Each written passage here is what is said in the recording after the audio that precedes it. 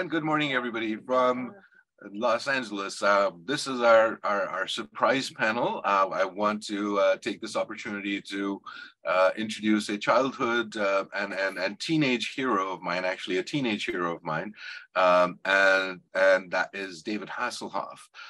David, of course, is globally known for his contribution to cinema, to his contribution to pop culture and culture in general.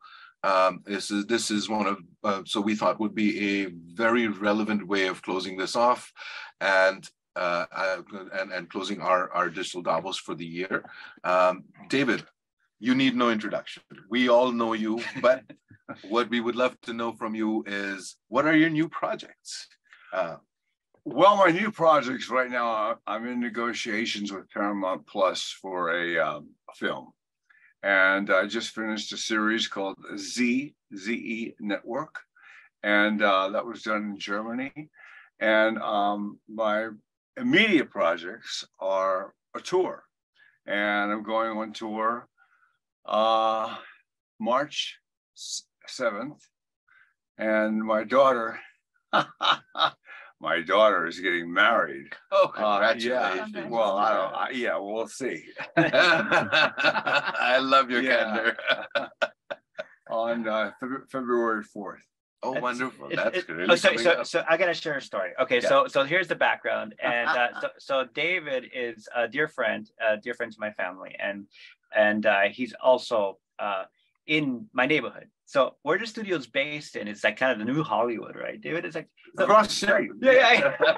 Yeah, basically. So here's like it's this area where, like, Kim Kardashian, everybody's here, right, in this vicinity. But I bring global leaders here. I mean, like C-suites, right? Like Mr. Anand here, but C-suites from the oldest banks in the world. Everybody comes here and learns about creativity, but they meet David. And they are 6-year-old, 7-year-old, and teenage boys and women again, girls again. I'm like, what's happening? Every single time we have, like, they turn into kids in front of you, right? And so I bring them here, and it's like, is David Hasselhoff really your neighbor? That's the first thing they ask me. I'm like, yeah, he is. And so then I'm forced to then walk them over. I go, David, please meet the CEO. And CEO of Northwestern. He brings 10 people. Not 3 people, but 10. These are world leaders. These are global leaders that turn into, it's amazing. I think it's a beautiful experience. And I think that touches on this, you said something really prolific that actually made a huge impact in my life. It's that everyone has a childhood. Yeah. You want to share your version of that idea? Well, everyone has. That's what you said. Yeah, because it's true. It's still true today that everybody has a childhood, and if we go back to being childlike, then we have a chance. We have a chance. When the Berlin Wall came, they called me and said, like the Sylvester show, is this in Germany? Yes, there's the significant part of Germany and Switzerland. Okay. Then they called me and they said, would you sing Looking for Freedom and Flying on the Wings of Tenderness? And I said, only if I can sing on the wall. Yeah. And then they said, oh, okay. And I hung up, and they said, the girl I was with, she said, do you think there's a chance? And I said, no, no. And it turned out that they got the Chancellor Honecker and the Chancellor Kohl from East and West Germany to agree. And they said, how do you feel about heights? And I said, okay, I'm 6'4". And they said, no, heights. And I said, oh, you mean like in a crane? And they said, yeah. And I said, no problem. Next thing I know is I'm in a crane singing Looking for Freedom to 1 million people. Yeah. On July 31st, 1980, was it 9? 89. 99, yeah. Wasn't it New Year's? Yeah. It was New Year's. Actually, you were actually there. I wasn't there. I was a bit young. No, I was there. You were there. Yeah, he was there. Yeah, so yeah, no, absolutely. But I mean, Annika brought up something about, so Annika grew up on the east side of the wall. Right. And so Annika, tell us how you came to know of David. So I was born before the wall fell, and without the events, without you singing, I wouldn't be sitting here right now, to be super honest. Wow. And at Checkpoint Charlie in Berlin, one of the crossing sites, there's still this image of you in the crane with your leather jacket, with the sparklers on, and the piano, and the piano scarf. So you became a folk hero in Germany, really, the piano scarf. We all know it. We grew up with it. We all know your song. We do. And I came to know you because the first 2 shows that made it over were Knight Rider and Baywatch. Right. And that's dubbed in German. So I didn't know what you sounded like. I heard you in German, but we all grew up with you.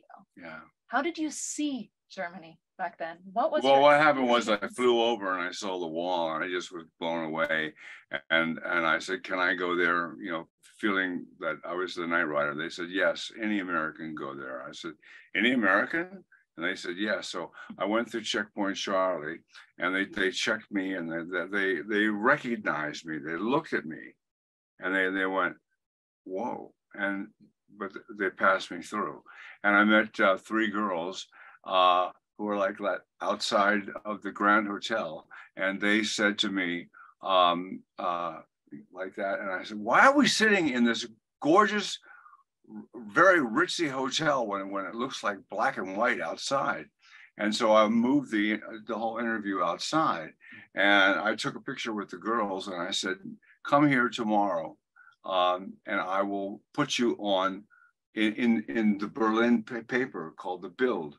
And so I went to The Bild. I went back to the Checkpoint Charlie with a picture, and I said, you must run the picture of the girls. And they said, okay. But it was the weekend, and so it was Friday or something like that, Saturday, Sunday, and then Monday there was the picture, and I went, oh, great! So I went back to Checkpoint Charlie, went through, and the girls were still waiting, and they were waiting at 12 o'clock, and they screamed and they ran away, and I went to Gera, and my daughters were picked up. They opened for me, my daughters did. They had a group called Bella Vida. They opened for me. And I said, you want to come to, this is Audi promotion, they're paying me some money, blah, blah, blah, blah. And then the people in Gera were freaked out. They were like, quiet. And I went, Hasselhoff. I went, wow, I've been looking for freedom. And they went, I've been looking so long. I've been looking. And they were freaked out. And my daughters came to me and she said, Dad, you are really famous in Gera. And it turned out they asked the people who picked him up from the airport, why is he so famous? And they said, because he sang for hope. He sang for freedom. And from that moment on, I sang for hope, and I still sing for hope, and I still sing for freedom. And I believe that music and this world and Fernando can bring us together.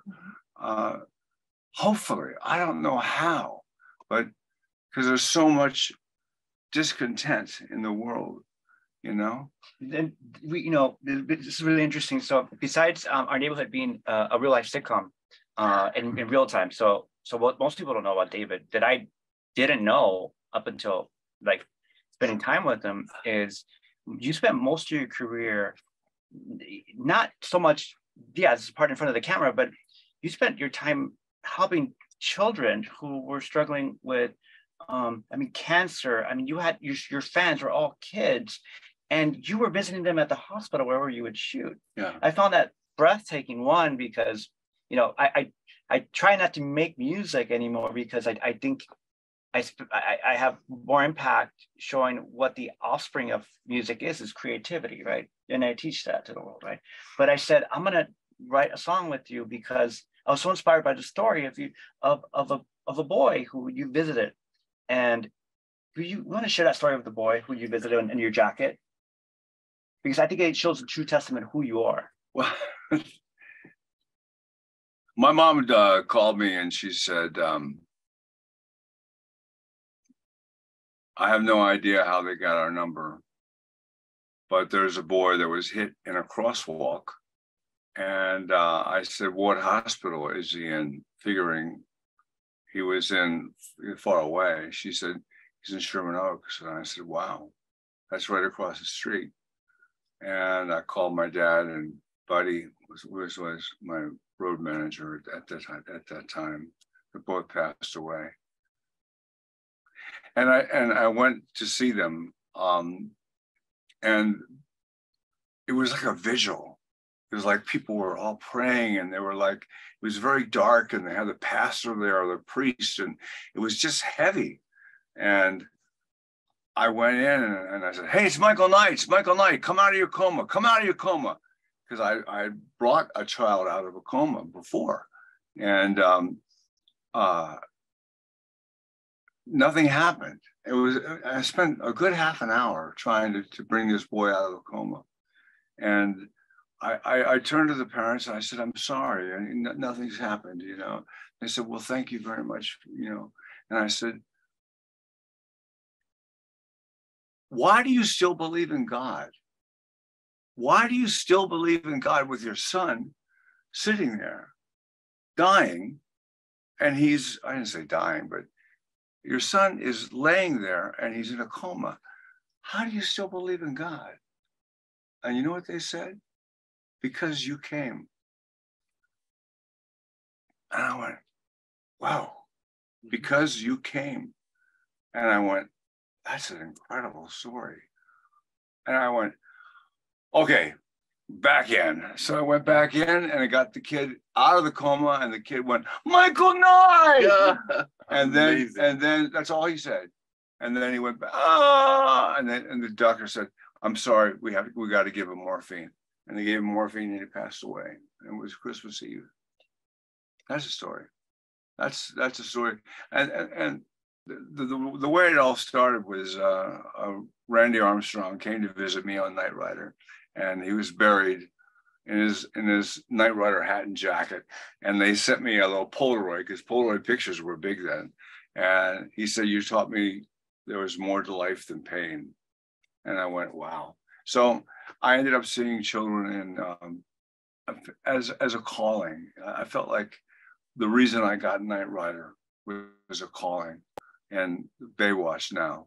And I saw children from 30, 38, 39 countries all over the world. And so I know this firsthand because there were, you know, quite a few artists who carry the same torch and also the same burden, right? And it's a very complicated thing that most people don't know unless you're in the industry, that your art saves lives, right? Yeah. It brings people together and connects, but there also, you must feel there's that responsibility as well of whether you want it or not, right? It's an externality of success, right? Yeah. And so it's a heavy burden to carry. So what most people don't see is, you know, whoa, like I actually do have that impact. Can I do more? But you're only human. And you only have so many hours in a day, yeah. And that's when it gets complicated, right? Because that starts mixing with your reality, right? And well, yeah, the reality is, I would tell everybody, the band, can we go? Yeah. I said, yes, but don't cry. Oh, that's right. I said, don't cry. Yeah. And because these children are really strong, and they've actually picked out their grave site, and they know that they're on their way out, but don't cry. And a lot of people couldn't handle it, especially my mom. She couldn't handle it. Yep. She left and never came back, and at an orphanage in Greece. But you know, I try to be up, and I try to, hey, how you doing? And I mean, there was a kid that came on stage with me that was burned in a car accident beyond recognition. And the doctor came to me and he said, right before I went on, the boy's going to die. He's probably got maybe 7 hours, but he's going to die. And his last wish was to hear Looking for Freedom. I went, oh my God. And so I went, hey, how you doing? And I walked on stage to, 10,000 people, and had to carry this burden. And I would go off, how you doing, man? And talk to the kid. And he passed away the next day. But he got to see his dream. And, it's about a personal commitment. It's about making a difference. One man can make a difference is the theme of Knight Rider. Yeah, You know, right. and making a difference in people's lives. You know, that's why when people say, "What are you going to talk about?" I said, "About 10 minutes." That's right, about 10 minutes, exactly. So this is what's hopeful about this, right? So the reason for sharing this, because I think most of the people in the world don't really know who you are, right? And I don't see enough of this conversation, you sharing this, and that's what moved me the most. That's like, you know, I grew up on Knight Rider, right? So that was like, I like everything about Knight Rider and Baywatch, right?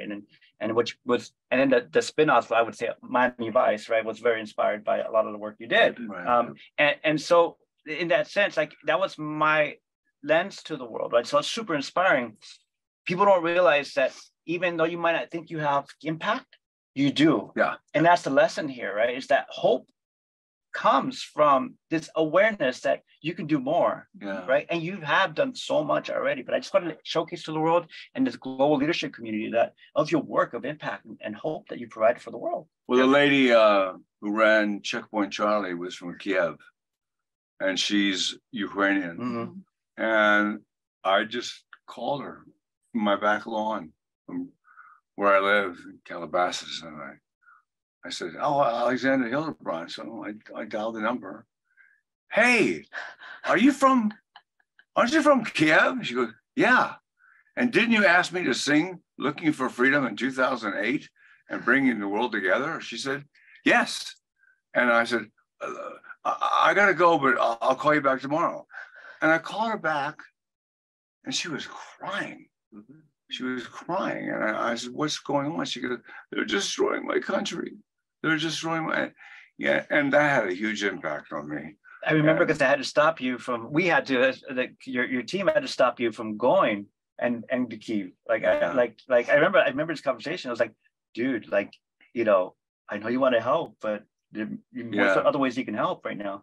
And that was again, you know, then there's another version of what our experiences together have been, and it just like you're a real life hero. So that's my one point. You know, there was an incident where we had someone break into our neighborhood, right?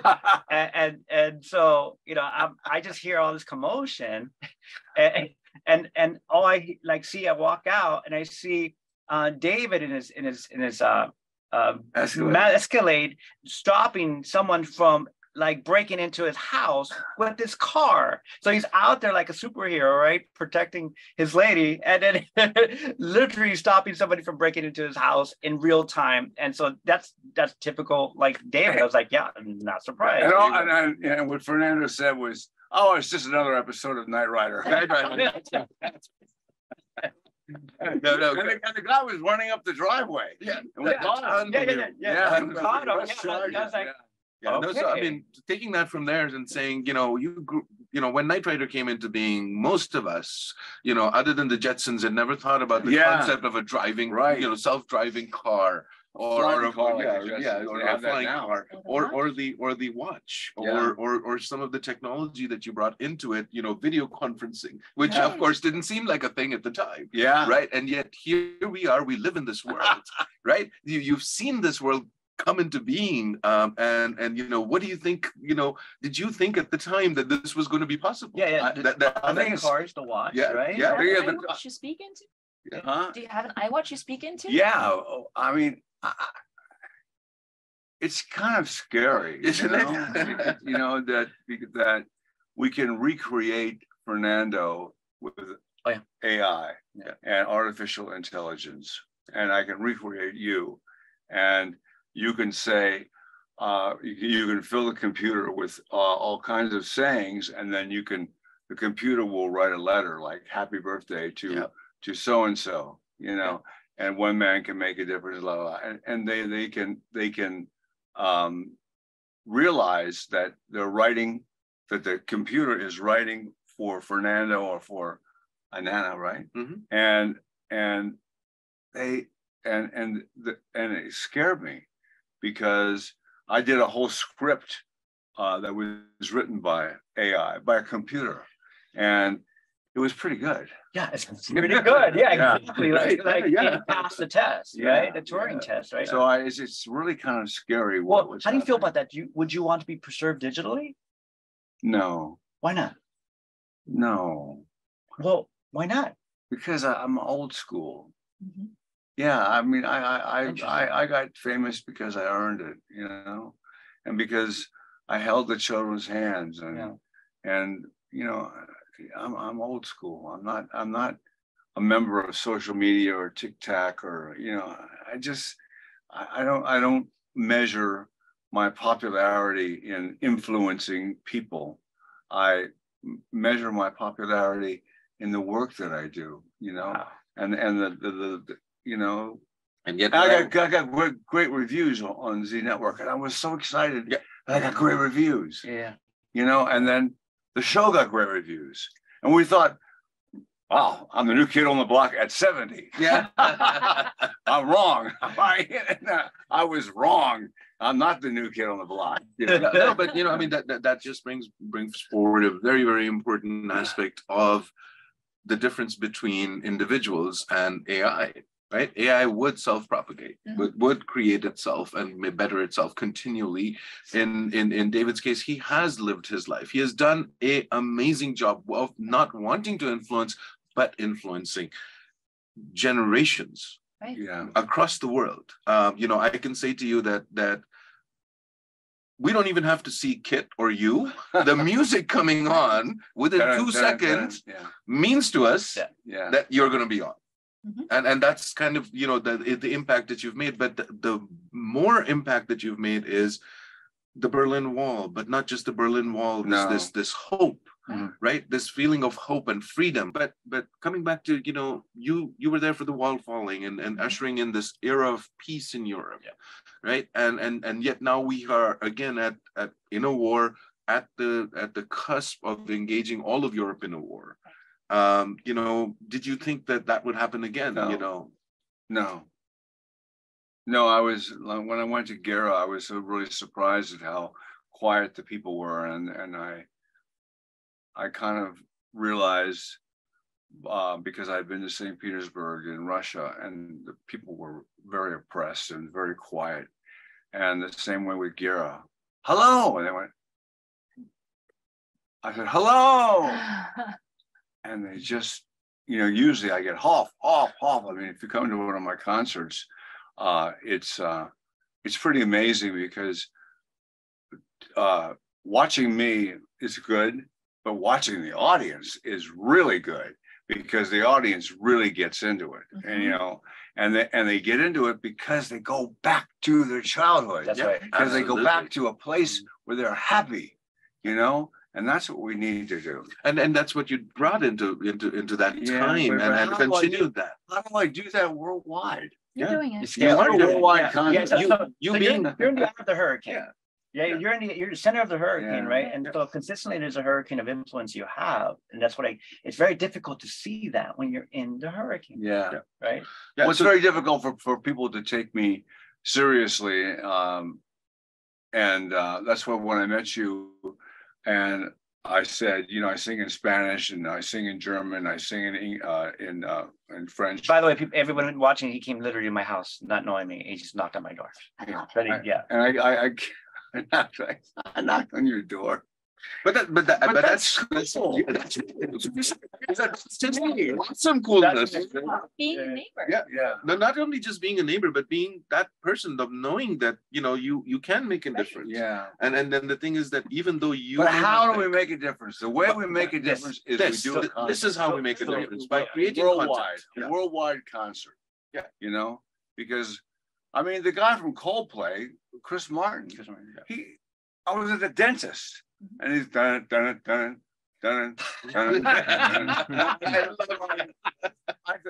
turned back and I went, what? Who are you? And he goes, I'm in a band. He was more humble. And I said, you're in a band? What's the name of that band? He said, Coldplay. I went, oh, fuck. Coldplay. And it turned out we became friends. He lives up in Zuma. And he's dating Dakota Johnson. What's so interesting is this happens to you all the time. It's hilarious because it's like an alternate reality of existence, right? That only you get to witness every day at your team, like Joe, and it's so unreal. Like, what's it like driving around being David Hasselhoff? It's like, right? You get everywhere you separation. Weird. Yeah, it's weird, right? It's still to this day, right? But that's the point too. That Anand was making of your humility. It's like you never let that never has been a part of you. Like you never let that affect who you really are. No, that's interesting. No, it's like TMZ has got like what 20 buses, and my wife says, "Oh, stop! They're from the UK." And I go, "I don't want to stop. I gotta go home." Stop and wave, for God's sake. So I go, "There are no celebrities in Beverly Hills." And the people go, and they try to get the cameras up, and I take off. And they go, I missed it. It took me 8 groups of people to get from Beverly Hills to the outpost. Yep. Oh my God. Yep. Yeah. I can understand that. I mean, but now you should do that with me sometime. Raid the bus. I had quite a long, so I'm privileged, I got to spend time with you, so I'm spoiled, but also like the artists as well, like the other artists that we have here coming through here is so you like the story, so I'll share a quick anecdote. I was having this conversation with Lady Gaga. This is where I started. Why we asked you that question, like what's it like going to the grocery store? And I was complaining because I was on tour with her. I was kind of like venting with her. I was exhausted. You don't sleep on tour, right? You just kind of constantly going. And I asked her, I said, man, I can't get out even like to go get some food. Like your fans are amazing, but they're constantly there, right? Like it's like how it's crazy. Like I can't even. It's like, and she goes, Fernando, I can't even go to the grocery store. Like why are you complaining? Like right? And it just showed me like, wow, like pain is relative, isn't it? Mm-hmm. Yeah. Like we only know our own pain. Right. And so you're a constant reminder of that is that understanding that we all feel the same pain, whatever dexterity of pain threshold that you might have, it's still pain. And that's also the inspiring message that you existing gives people. Yeah. Mm-hmm. Right. Yeah, but it's strange being me. I mean, I was doing like 9 to 5 at the West End and staying at the Savoy. And I said, if I can stay at the hotel, which is right next to the theater, then I'll take it. So they gave it to me. And my wife, who's lovely and sees the world like the world, and because she's from a very poor area like Gira in Wales, there was, so I went to a farmhouse and got away from all the people, and then I said, let's go into town. And she said, okay. So I went into town, and there was a man who had a stroke and was getting out of his car. And I said, oh, let me help this guy, as you would. And the people around me just, and I went, hey, can I have some help here? And they went, yeah. And I helped the guy to his car and to his trunk. And he said, Danke, vielen Dank, thank you. And he left, and I said, what's wrong with you people? And I realized that they had seen their hero, and they freaked out. Yeah. But is their hero doing what he does? Yeah, right. Like I felt like, what's wrong with these people? And that's what's wrong with the world is that we need to help each other. Right. We need to help a lady across the street, right? For God's sakes. But only if she wants to go. Just in case. Yeah. In the new world we live in.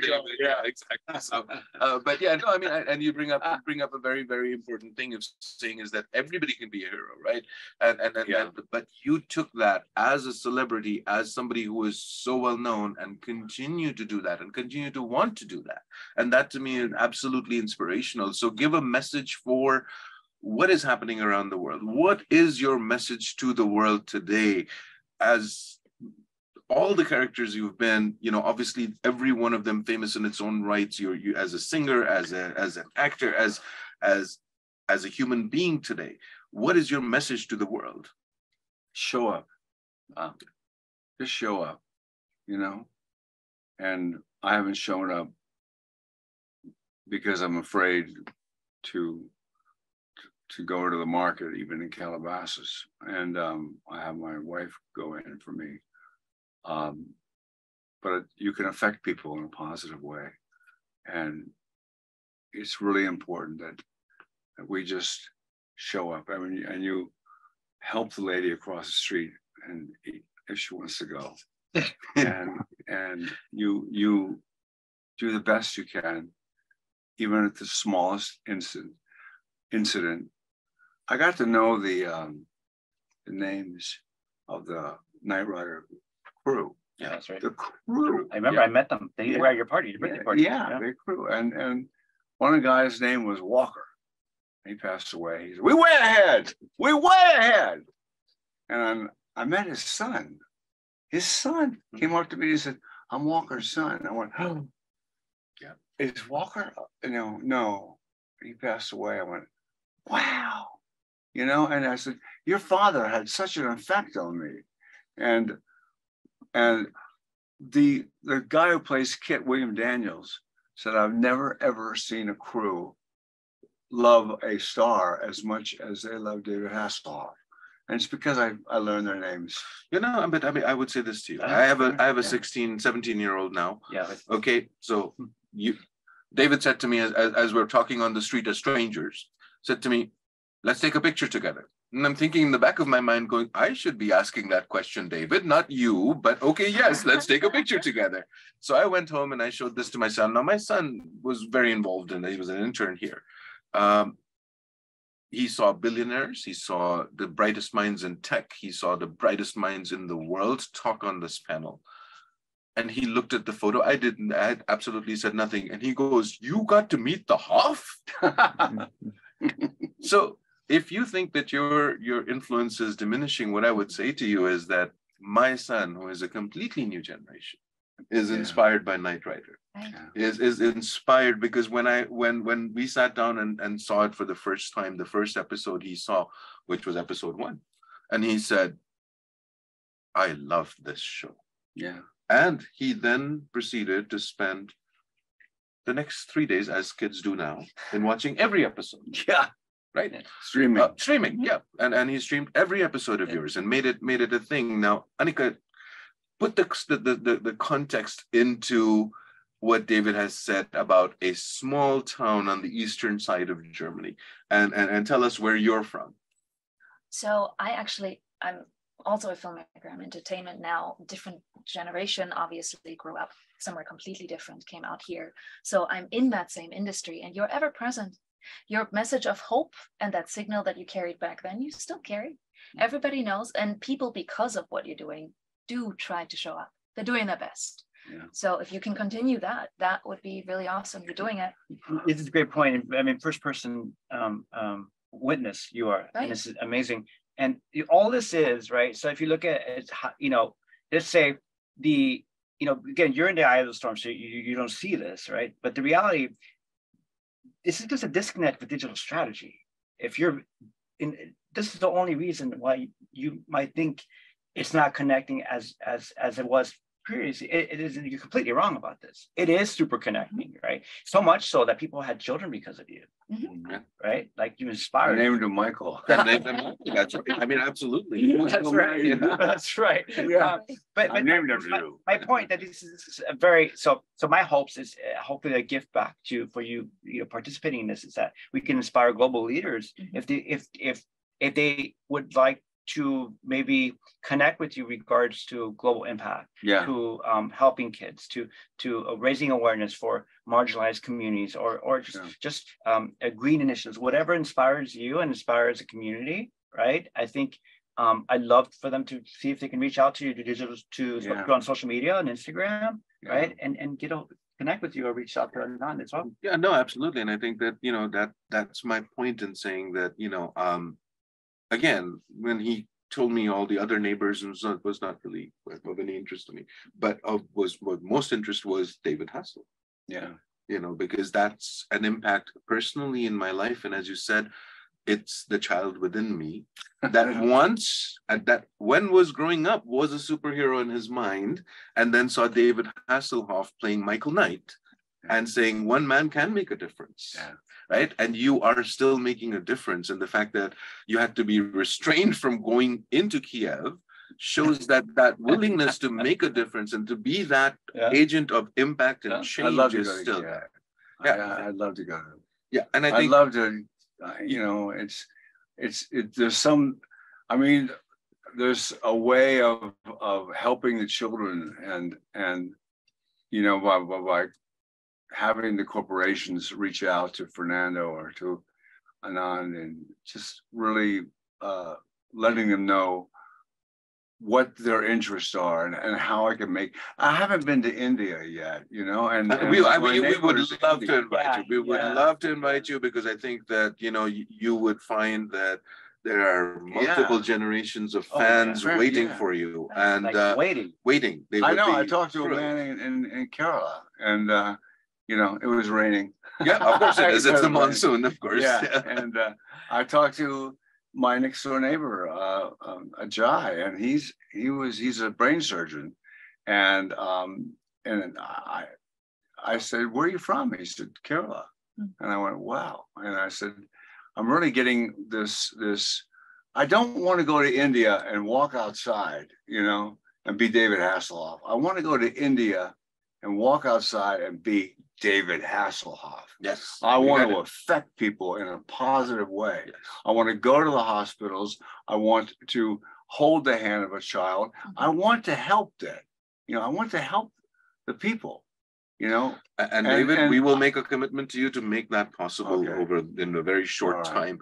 In a very short time. And you can take our words for that. Yeah. But what I would also like to kind of just point out to you and just be very clear about is that, you know, from all of our perspectives, and we have some people in the audience who I'd love to invite to if you have a question and participate. Sam, Rebecca, Anita, you know, and what I want to say, coming back to the Ukraine side of it, is we have been fortunate enough on our Digital Davos in Switzerland to be able to have some of the top people from the Ukraine and to be an agent of change for the Ukraine with this program. So we will also reach out to the couple of the creators of Digital Davos who are in personal touch with President Zelensky, are in touch with Mayor Klitschko of Kiev, have hosted events with them. And you know how I could make a difference?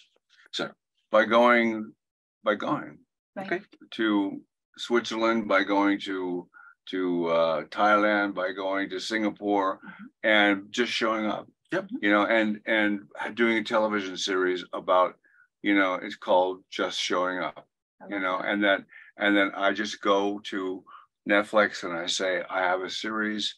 This man's writing it, and honest to God, it's weird how many people know me. It's because of my recognizability that I can get in any situation where Noriega called me, to where Reagan's called me, to where Clinton's called me, to where, you know, I'm able to get inside a door because of everyone has a childhood. Yes. Yeah. No, absolutely. Yeah, and you push, sorry, you would important point I must point out, and I've met some of your crew and cast at your birthday party, and you know, there was no one hiring African Americans and on these sets at that time. At that time, right? Like, and it was so bizarre to hear. Like, it was like he was like the first African American like co-star on a primetime syndicate show, right? It's like your show. It's like, what? Like, yeah, David pushed for that. I'm like, David would not do the show without me being a co-star. Yeah. I'm like, wow, right? And so, but I want to open this. I want to push for questions because I want to hear from Rebecca. I see your ears perking up. But you have a question you'd like to ask? So many. So I teach a lot of students. I teach at Stanford and ASU Thunderbird, and a lot of this new generation really struggles to find what not only the causes they care about, but the life purpose. They think about this not from the perspective of I want to be successful, make money, be famous. They think about this from the perspective of how can I contribute positively to this planet and what is my role in it. Do you have any advice to 20-something-year-olds who are going through that process? Just get involved, you know. It's like people ask me, how do you get into show business? I said, just get on the set. Get on the set. You know, you can make a difference. You could be riding a bike and you are getting up on the Paramount lot, and then a man sees you. That man happens to be the producer, and the producer puts you in the film. You know, just get involved. Get involved in whatever. And you know, I've been to Sweden, and I have my own show. You know, and David Hasselhoff. Hello, I'm David Hasselhoff in Sweden. My guests are, I have no idea, because I'm in Sweden. Look. And then I went outside and there's Swedish snow. And our first guest is, well, I don't know. and it turns out to be the Prime Minister. I said, you're the Prime Minister of Sweden? What do you do? He goes, well, I do a lot. I said, well, what do you do about crime? You know, because I know that the crime is non-existent in Sweden, but they have every show about crime. Every TV show is about crime. But yeah. Can I ask about a question? Yeah, sure. Yes. So, you know, in all of the topics that I teach, investing, technology, etc., I say the one thing that you have to learn, if you could take one subject in school, is storytelling, because it percolates into everything you do in life. And I think the reason why you relate to your audience so much is that you are an amazing storyteller, you know, through your work, but also I'm just seeing you live, and you're so engaging. How can students, you know, young people develop that talent and that skill to be able to resonate with their audience, whether that's an investor, whether that's, you know, an audience in a movie? How can they engage with them? Help a lady across the street. That's it. Help a lady across the street. Get involved, you know, just show up, get involved, you know, in whatever, you know.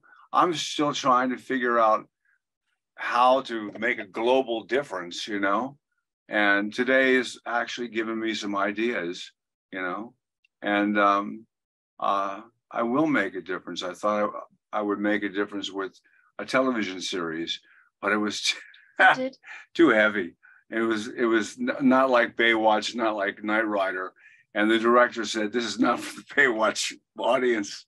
This is not for the Knight Rider audience. And I said, yeah. But it got great reviews, and I got great reviews, which is great, you know, shows that I can act and not just be an action star, you know. No, and I think it's a very, very important thing. And I think what Rebecca is saying is that, you know, the way that you talk to people, the way that you've been able to connect, not just through media, but in person. You are an impressive person. You are a man of stature. You are a man of presence. You are a man who, when you look at and say, yes, this man makes a difference. What I pick up from this is essentially you're, even in what you do, like you're pitching a show idea that we've been talking for quite a bit about, which, you know, but through impact, right? So like you want to create a show around impact, the impact that you can make, and document it to inspire further people. So this is the point. I think your intent, and at your core, there's this authenticity that goes, that's inarguable, right? And it comes with your core, right? So I think to answer your question, Rebecca, it's like essence, right? It's not so much that he's trying, right? Because I've asked myself the same question as I witness him having the same impact on me as he does with his audience, right? In person, I'm like, dude, like this is really who you are. Like this is bizarre. That would make an impact. Yeah, but you amplify that, right? Yeah. And that's what I think David has done through his output creatively, is that he's just amplified himself, right? So that's, I think, that skill, right, to be able to do is to cultivate that transparency, right? Work on yourself, and then find a way to articulate it and scale that, right? Yeah, that's absolutely correct. And I think, you know, David. So produce my series. Yeah. So we've had We've had such an engaging conversation. I really, really love this format because I think that this was planned all of 12 hours ago. You know, and so, you know, just wanted to driveway. On a driveway, you know, Across the street. Across the street. Yeah. So, you know, so I just wanted to kind of point out and say that, you know, it didn't take much for us to put this together because we all have so many questions for you. We all have such an, you know, a thankfulness in our heart for having had you in our lives and you seeing the impact that you have made without even you recognizing sometimes what impact you've made and where you've made around the world. So Annika. I do have another question, and it goes to the word freedom. My grandparents, when the wall came down, told me the following thing. They said, you have freedom that we never had, go use it. Yeah. What does freedom mean to you? Yeah. Freedom, I go, wow. Freedom means being able to travel and to go around the world and to affect people in a positive way. Freedom means being able to go to Calabasas and look for the avocados, you know? And I usually go at midnight. and I usually... Great, you just gave away. All right, midnight.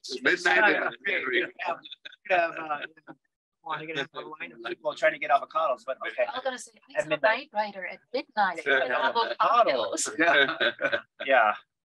Well, thank you, Dave, for doing this. What an honor, and it's probably the highlight of like a whole. You really tied it together for us in showing us how impact and that how one man can genuinely make a difference. Yeah, and that your message of get involved, of do something instead of just and be there, right? It's important. Yeah, and you're a walking catalyst of imposter syndrome, right? Like you're like so successful, don't see yourself as successful, right? Still to this day, which is super humbling. I think that's something that we should admire as opposed to like essentially like look to correct, right? No, like that's awesome. That's who you are. Well, thank you for being you. Thank you for being you. We really appreciate it. All right, thank you. And next time a song. Yeah. Yes.